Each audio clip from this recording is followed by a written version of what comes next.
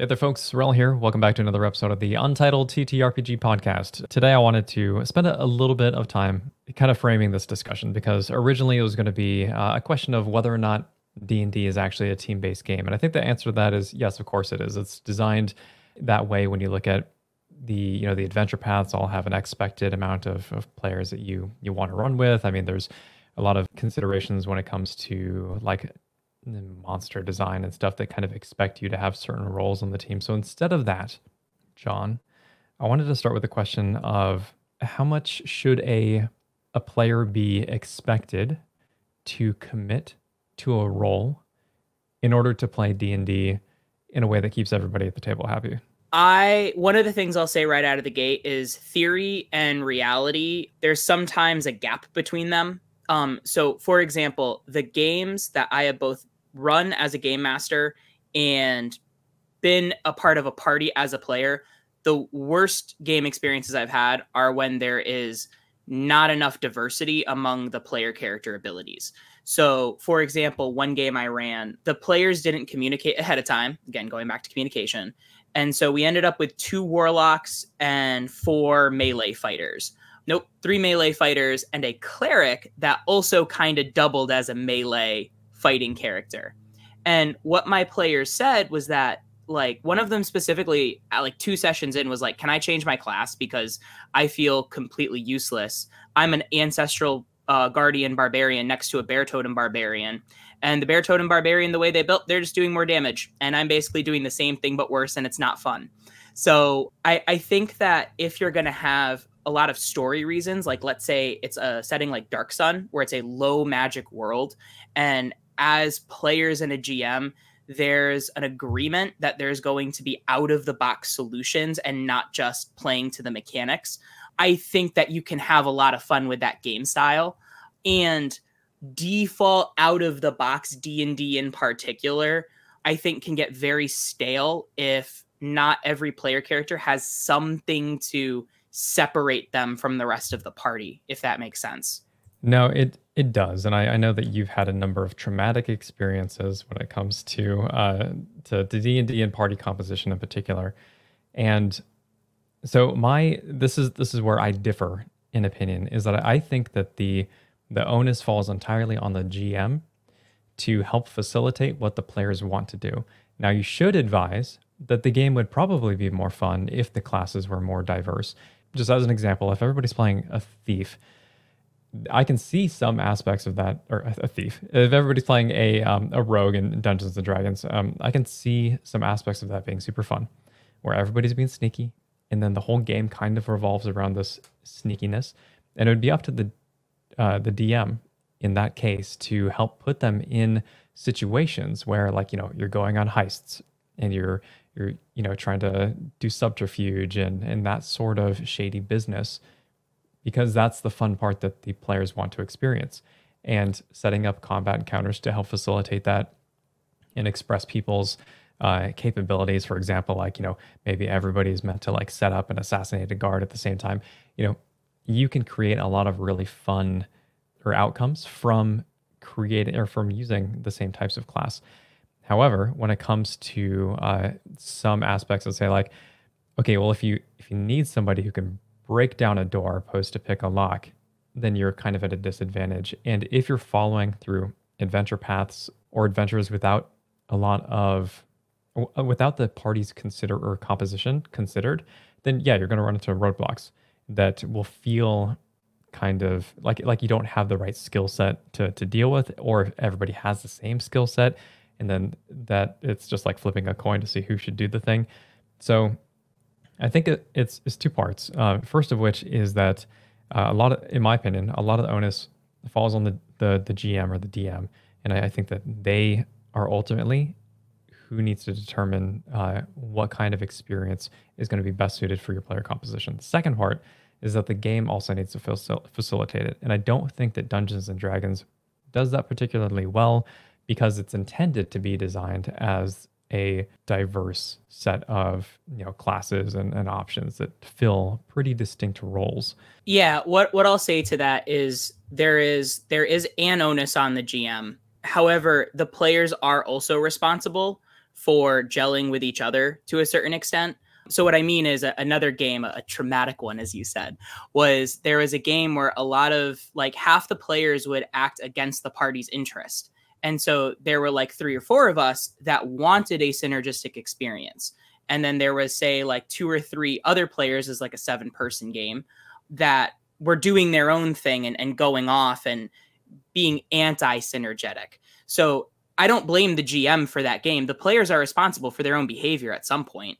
So as well designed as a GM may make a scenario, if the players are choosing to act in a way that's against the preferences of like the rest of the, and I'm not saying you have to fall in line completely. It's more just, you know, be a kind of aware, empathetic person, like that will benefit your table. That's more what I was speaking to with the sorcerer example, is that there is just obviously a mismatch between the expectations of that one player and what everybody else had wanted. To just speak on the rogue thing for example, the one thing about D&D, I think, is that some classes are more diverse than others.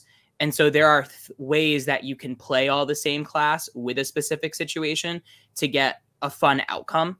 Rogue is a great example of that, in that you can have 4 rogues, even 4 rogues that all have the same subclass. But because you can put your expertise in different places and the only real stat that rogues depend on is dexterity, you can have a fairly diverse party with the same class. So when we're talking about diversity, we're talking about the different kinds of moments each player character can have, not necessarily like they have to have different classes. That being said, something like all barbarians rage and hit stuff. Like that's the only, even if you look at their subclasses, all of the subclasses just change how rage functions. So if you have all barbarians, it ends up being pretty boring, like what I experienced. But with a change of it sounds hilarious. It's hilarious for an hour, but it's not sustainable. So like it's like a neat idea for a one shot, or one GM I knew did it as like kind of like horde mode from a few different video games, where it's basically how long can you survive. Like there are encased scenarios where it's fun, but like as a long-term ongoing thing, I don't think you could do it for more than one session. So I think that's kind of a differentiating point too, is that it depends on the type of game that you're running. Like if you are running a one shot, you know, that's a very different experience from running, you know, a 12-month campaign. But at the same time, it also depends on how much you actually care about the combat aspect of things. So when it comes to role play in particular, you like class doesn't even matter necessarily, because the experience, the exchanges between the individual players is really what's making up the majority of the meat of that experience. You know, if that's what people enjoy, then classes are kind of an afterthought. So it comes down to what kind of game you want to run. And also I'll say that, okay, so I think Barbarian was a great example of how a class can kind of pigeonhole you into certain mechanics, but multi-classing always lets you kind of like break out of those different options. Barbarians are, in particular, just because of rage, how it kind of removes the capability to really play with spells, might be a little bit of a limiting factor in that case. But even so, there are ways where you can do sort of like a Magnificent Seven situation, where everybody is technically, you know, the same class, but have their you know, individual their specialties just by virtue of where they lean one way or another. And I don't know how much you'll agree or disagree with this. What I found is you can do that as a player. Like as a player, you can sit down to a table and decide to take it upon yourself to just observe what the preferences and patterns tend to be of your fellow players at a table. And I've had this happen before, where I'm the one thing that's not like the others. And I find that if you find that your preferences differ from most of the other people at the table, if you decide to communicate more, that yields better results. So for example, one of the things I was much more about this in my younger player days, where I would min-max a lot. And I would sometimes play at tables with players that didn't min-max at all. They would in fact have like terrible characters, right? Yeah. And I actually wasn't even talking about you, but so what I learned to do was I'd have to almost hide the min-maxing a little bit. I learned to play a lot of support characters where it was more making someone else stronger to put the spotlight on them. And so what I find enjoyable about the game is being able to fill gaps, to have a spotlight moment that isn't stepping on the toes of somebody else. One of the worst experiences I remember as a player having was the fact that there was another player at the table who built a healer character, and they built their character to only heal. That was all they could do. And I was playing a druid that had the broken version of Healing Spirit before the errata, and I out-healed them.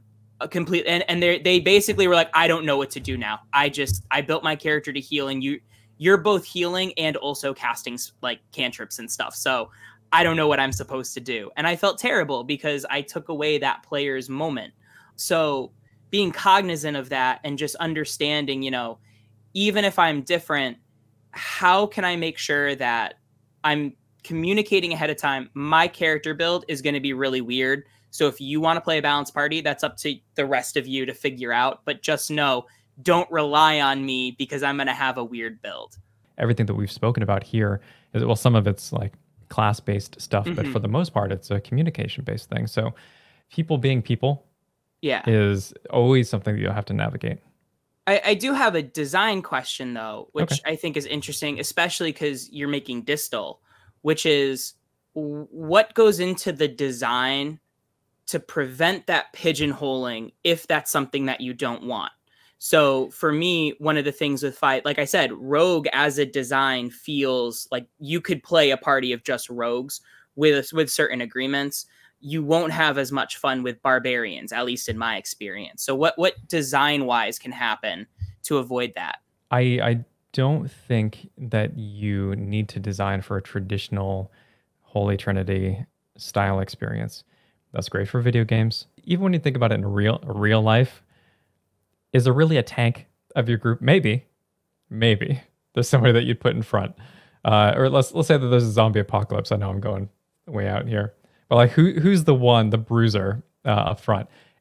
Realistically, probably everybody has to be self-sufficient in their own right to some degree. And that will still create a cohesive unit of people.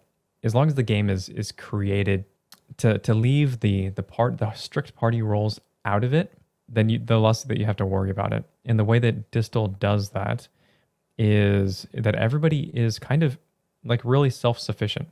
There's no reviving in the game, just as an example. So you know that there's nobody who needs to have a revive spell, right? There is no real need to heal mid-combat. It's very useful, but it is not essential because there are other ways to mitigate incoming damage or play in such a way that you aren't really exposing yourself to harm if you play smartly. So the goal of the game is not to embrace the damage control, healing or support or whatever aspect, but it's more to for the GM to give you interesting problems to solve and then let the players solve them in interesting ways. There are certainly, like, you can lean into certain classes. So I'm going to take a cut purse just as an example. We talked about how in 5e they can all kind of be stealthy and play those sorts of situations. But a cut purse in Distal is, so every 3 levels you get like a specialty, and a specialty allows you to lean toward a different role within the same class. And in doing so, you play them more toward a fantasy and less as a hard role based on the class that you're currently playing. For example, the cut purse can be that stealthy, sneaky rogue archetype, or it could be scrappy and be up front and kind of just brawl with people. If you want to play more of like a smack talking bard like character, you can do that as well, and it can kind of lean into that aspect of it. The other side of it is that so Distal is very specifically designed. So like you can play a party just wholly of the same class, and it would probably feel really different and still really fun. And by virtue of that, And then weapon choice and armor choice matters a whole lot more in this game than it does in D&D because it allows you to do different things. So, for example, you can play, sword and board for any class. It doesn't matter. And by virtue of having a shield, you're going to be able to, mitigate more damage. Anybody can play with an instrument. That's just a thing that you can do. And then you kick out those that sonic damage and that sort of thing. Or you can play with a bow. You can play with melee weapons. You can play with two-handed melee weapon. Even if you're a cut person, it doesn't matter. There's no class restrictions on weapons, and because of that, you can create really intriguing compositions where class is kind of like, I don't want to say that it becomes less important, but there are many things that create sort of like an interesting, sort of intriguing party composition. And it doesn't just boil down to that one thing that you're good at. Yeah, well, I think that's the key thing to examine is restriction. So I'm not saying there shouldn't be any restrictions. And like if you come back to the beginning example of where this started from, the issue wasn't that this player didn't take an AoE spell. The issue is that they were the only character that could and they didn't. So if everybody could have taken one, then there wouldn't have been so much pressure for that one player to do it. And so if you're looking for a game that isn't going to put that kind of pressure on a player to be pigeonholed into a role, I feel like either there have to be softer restrictions, kind of like what you're mentioning with Distal, where each class has like a set kit, but like when it comes to armor and weapons, it's not as restrictive. It's either softer restrictions or you restrict what they can do. So if we're playing a zombie apocalypse game, if a player gets bitten by a zombie, just using first aid to heal them may not be very compelling depending on your zombie rules or whatever. So how the players approach teamwork is going to look differently than, you're damaging in your tank like we usually see in fantasy RPGs. Is there anything else you wanted to jump into? Yeah, so just the flip side of the coin, what is the interest? What would be the benefit of creating an RPG where there are stricter roles? Because we've talked about how like they don't have to be, but is there value in the opposite direction? I think there is. If you were to create a game where playing a strict role has a mini game for you, I think that's where the fun comes in. So even in when you look at video games like World of Warcraft, when you're playing a tank, it's about keeping the aggro on you, facing them away from the entire party, running and getting secondary adds and pulling them to you so that they can get AoE down or so that you can take pressure off the healers and that sort of thing. So being good at a tank is like, it feels super, super rewarding.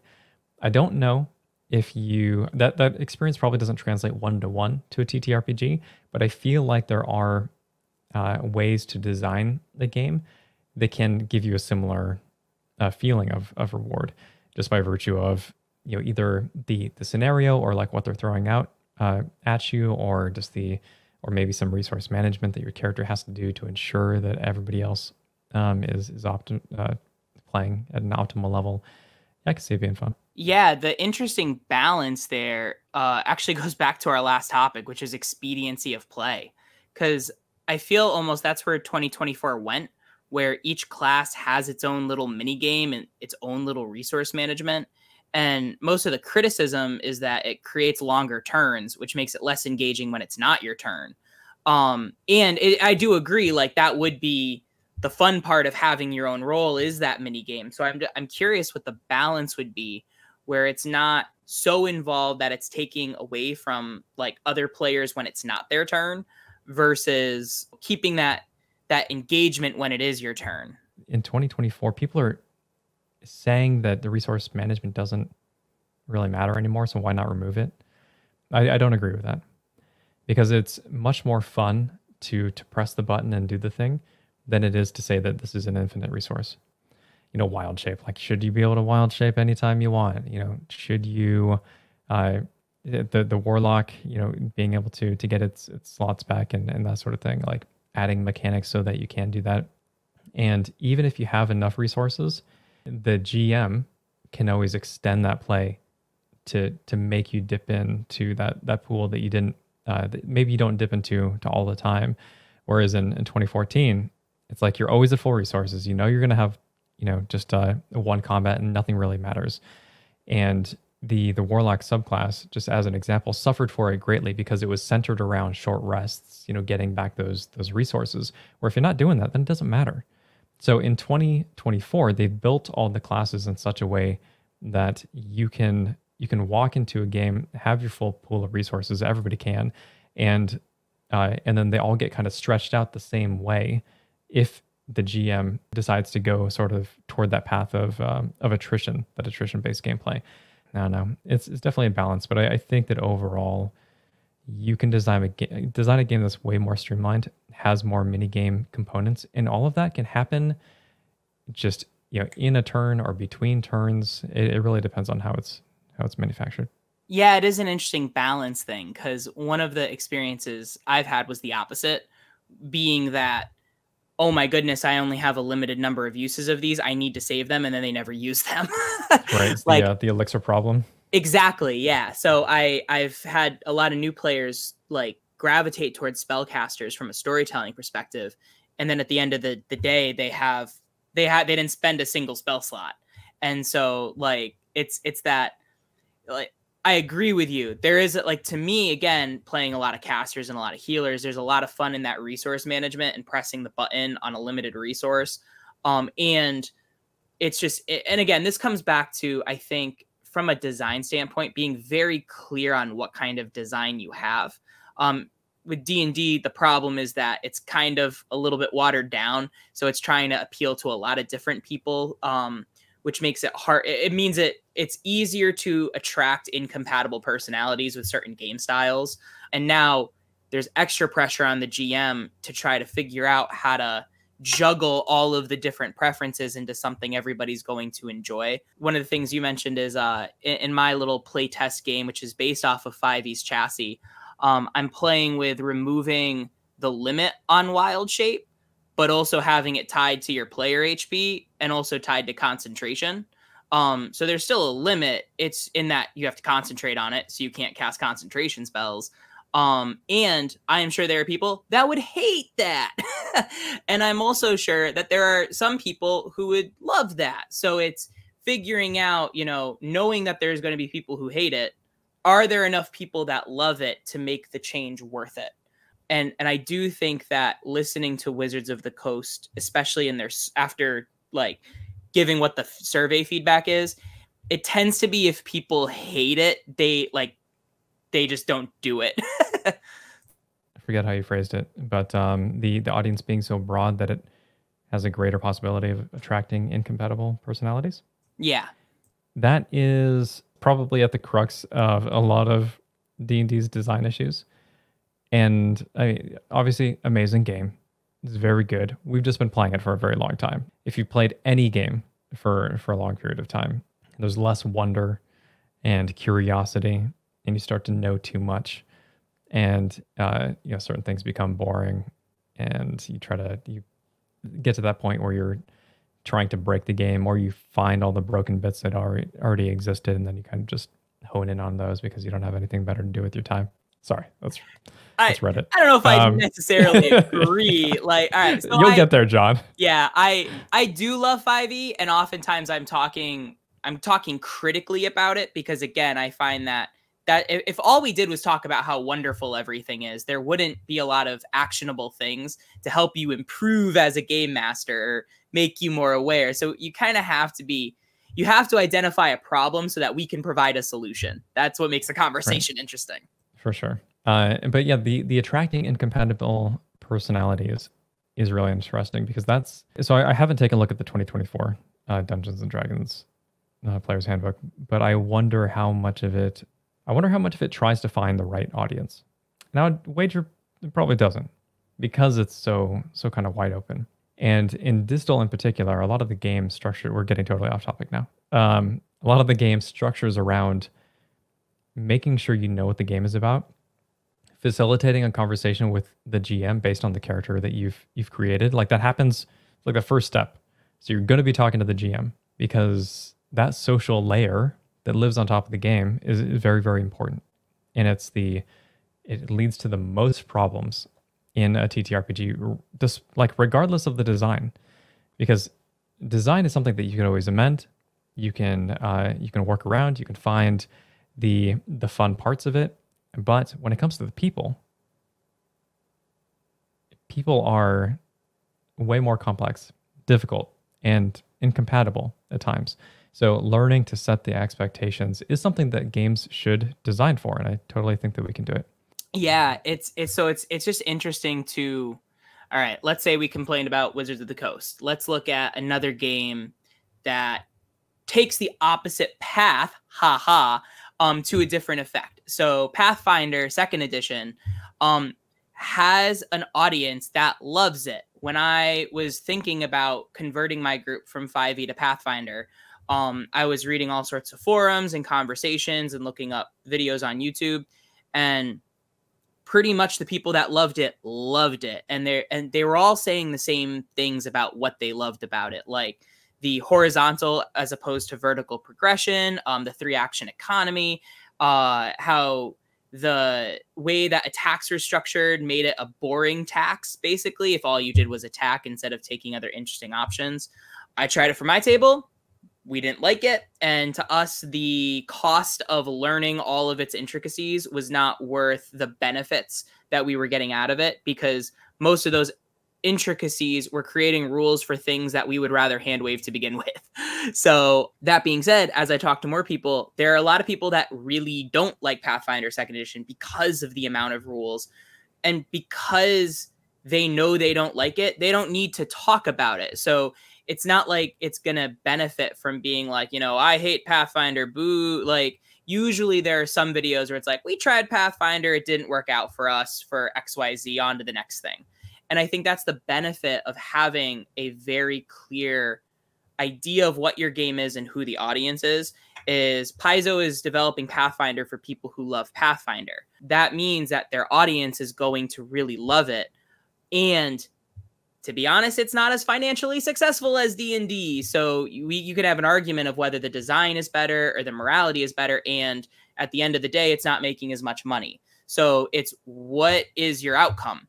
For D&D, the outcome is money. So they are succeeding in their design of generating revenue for shareholders. That's just the reality of it. Matt Colville, having listened to the latest episode of the Eldritch Lorecast by Ghostfire Gaming, he wants to create a great game that's going to make his customers happy. Probably, we'll see, probably isn't going to eclipse D&D. And it's because his system is much more specific and is also geared toward people who like his style and his content and his way of running games. So I think if you're like thinking about designing your own system, it does a lot of good to first be very clear on your outcome. Distal, I know for you, is not supposed to eclipse D&D. That's never been your goal. And it's never in the cards. Yeah. I don't think that that's in the cards for anybody, including Pathfinder, including Daggerheart. I know we've touched on this stuff in the past, but just to kind of set expectations, is X game the next D&D killer? It's not. It might be someday, but I don't think we'll live that long. Yeah, there's got to be a lot of things that happen and change for that to be the case. And, because you're clear on what you want out of Distal, how much easier is it to design the game? Or look at a mechanic like HP bloat and be like, that's not going to convey the story I want to tell. Yeah, no, it does make it easier for sure. Okay, well, maybe this episode gets turned into 2 separate parts because these are 2 totally different conversations. Hey, in the comments, let us know if you mind the rambliness, if you want something a little more structured with bullet points, or if you don't mind us just going from one thing to the other thing. So that way we know. All right. Fine, that's fair. That's fair. If this video has been interesting, helpful, entertaining, despite its nature, feel free to leave those thoughts in the comment section down below, and we'll catch you in the next one. Thanks very much, folks. Wrel signing off.